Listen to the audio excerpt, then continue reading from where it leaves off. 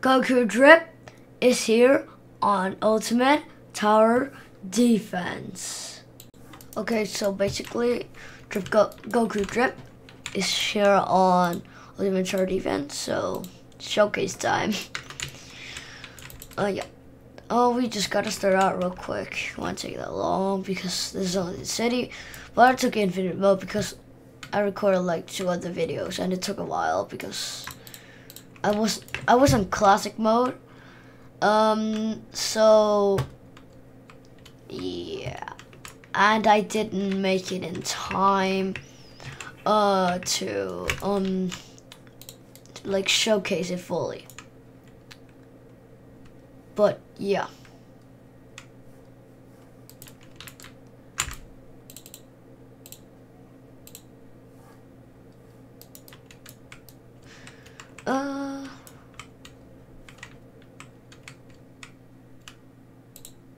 Oh, wait a second, guys. Wait a second.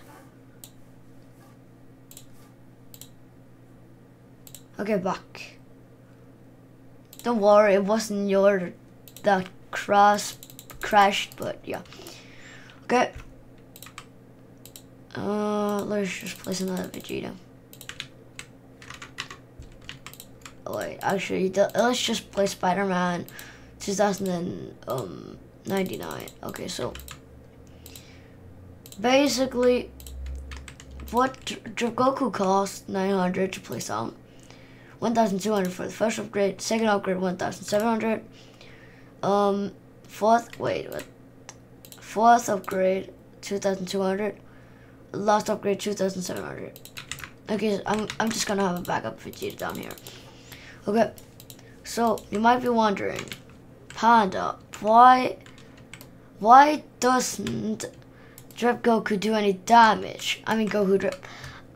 The reason behind it is because like I've heard that Goku Drip, he buffs the units, as you can see here.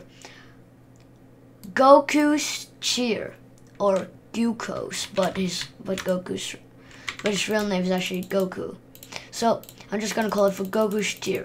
So basically, what Goku does is that he gives a buff to units. Like Goku Drip only gives the buff. You see his range right here. The person in his range gives him a buff. He gives buff to those persons, right? Units. Okay, if you ever play All-Star Tower Defense, he's basically just like Erwin. He buffs your units. Yeah. So as you can see, if I place a Goku right here, then then as you can see, he has Goku's cheer, right? Then it buffs. I can't remember how much it buffs for, but I just know it buffs since it says Goku's cheer, and also saw a little bit of a video. And yeah, but it has to be in Goku's range, just like Erwin in All-Star Tower Defense. And look at Goku Drip dancing. Goku Drip dancing. Okay, that's quite funny. But yeah, that's basically Goku Drip. Yeah, that's your showcase. See you all in the next video. Peace out.